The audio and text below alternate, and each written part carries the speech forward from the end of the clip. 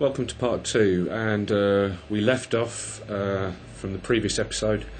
We were just fitting the brass legs, ready to lower in the motherboard and fit the motherboard. Here we go, part 2. And don't overdo this, like start shredding off bits of brass from the little stand-up legs. Okay. Inside this case, all the main points for the anchor posts are marked with the letter A. Of course, after you've fitted your heatsink, there's the board with the heatsink fitted. Yeah. After you've fitted that, what you do is just lower it down like that, and line up the board with all the little brass things. Make sure it's all in line. Okay, so there we go, there's our six mounting holes are all lined up with the board. So the next thing is to screw the board in. So we go back to our little package of screws here. Let's empty those out. I'll just bring the camera around to focus on that. So that leaves the two small ones. Can you see the difference? One's got a domed head, and the back one, has got like a head. You see that? With a little lip. Okay, these are the ones we want with a little lip. Okay, so I'm going to screw in those screws now. Do it until it's finger tight. Okay, don't like grab it with your whole grip and over tighten it. What you can do, if you have a problem keeping your screws in place, get a little bit of blue tack. I mean a little tiny bit, like that much, yeah, if you can see that. Yeah.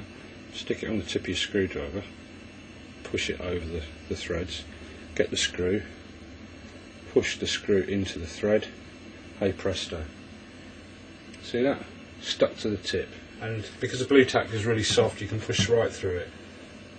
Screw that down finger tight, and you remove it. Usually the blue tack sticks to the tip of the screwdriver. If it doesn't, well, just use some sharp implement just to peel it off the tip of the screw if it's still stuck to the tip of the screw.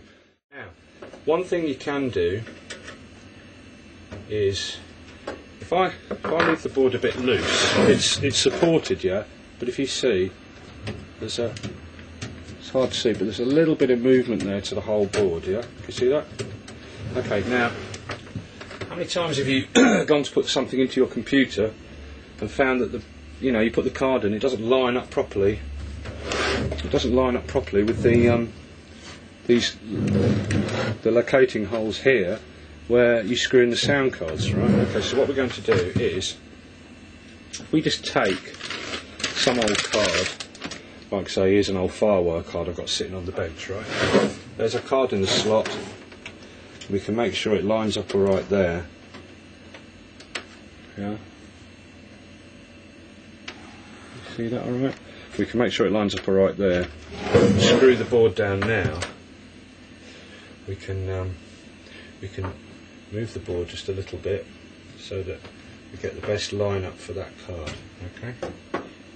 I mean, hell, you don't have to do this, it hardly makes any difference, but it can do.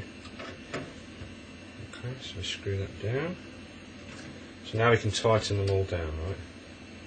So I'm tightening now all 6 screws. The card lines up okay. And I can now take out that old Firewire card. Okay. Screw down those like that.